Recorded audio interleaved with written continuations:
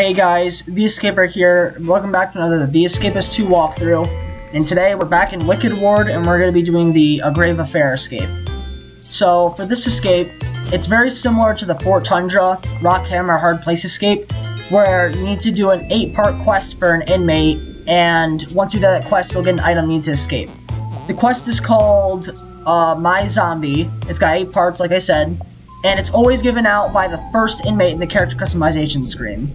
So for me, that was Charlie right here.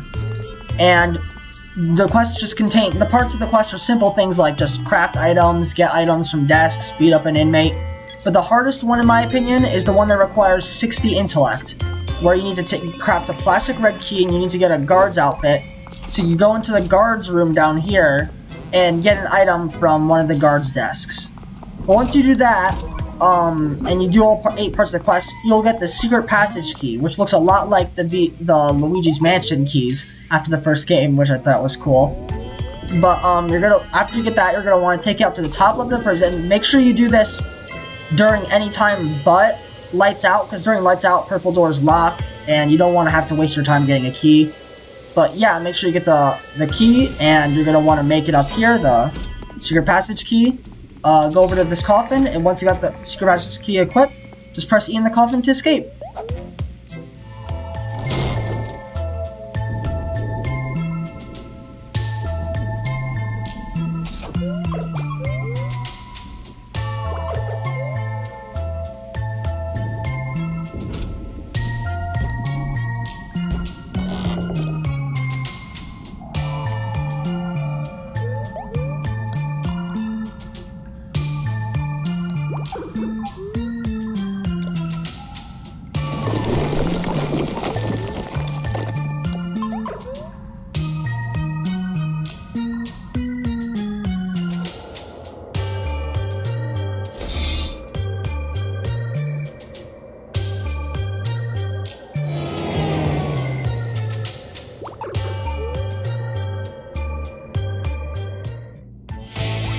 And yeah guys, that was the simplest escape. I'd say that this escape is the easiest in this prison to do.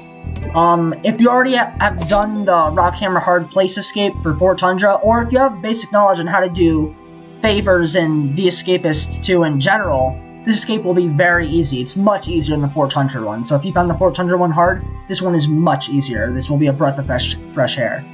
So, yeah guys, that's it for the video. If this helped you, make sure to like and subscribe. And I'll see you guys in the next video. Bye!